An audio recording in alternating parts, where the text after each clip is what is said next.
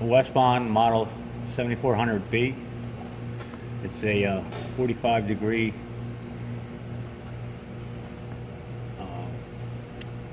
wedge bonder here. The tool I was just replaced. I put a new tool in there, and it's the part number is right here. It's made by SPT. And the thing to note is they do use a long, which is a .828 length, and it has the 45 degree angle feed.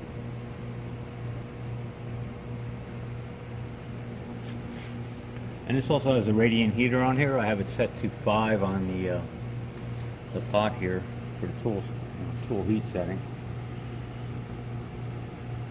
And I'm using a house work holder here and a coupon. There is no work holder that comes with this system. You have to provide your own. And I just want to point out that we do have, there's 3 buffer settings here to put various settings in. I'm using buffer number 1. And if I shut this light off, it'll help you see that screen a little better.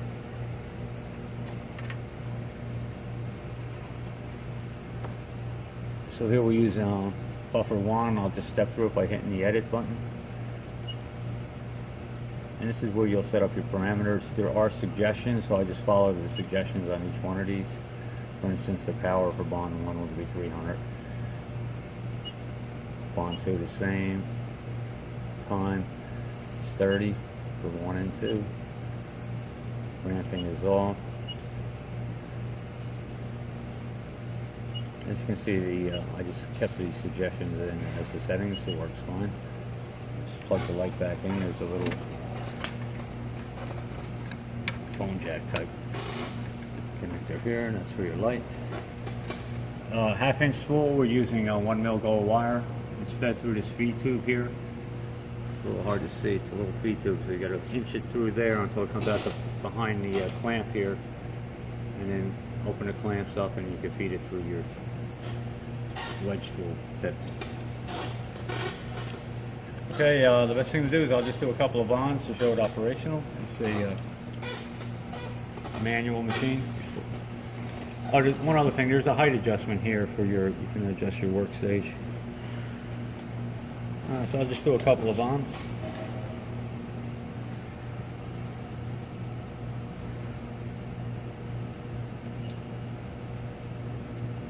It'll beep at loop, and then the clamps close, so allow for a better loop formation.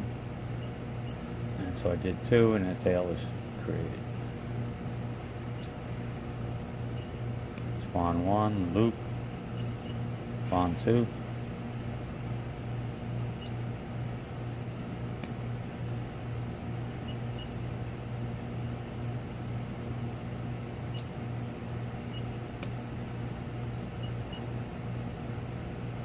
Continue on bonding.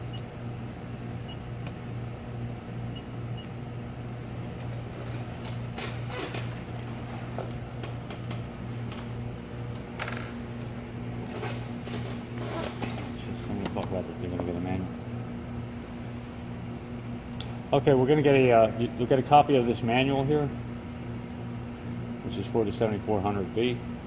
And I just want to say that the utilities are necessary for this machine are the 110 volts. And you get a power plug in the back, and you'll need an air connection, compressed air. I have it set at an external regulator set at 50 psi, but I think the minimum is 35 psi.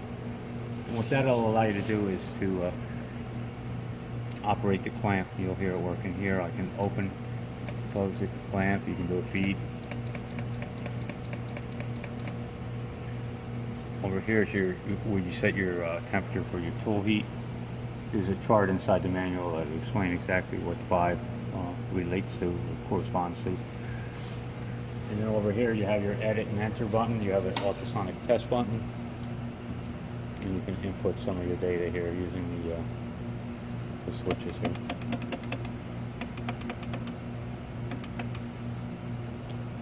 Reset, and then you power on and off button.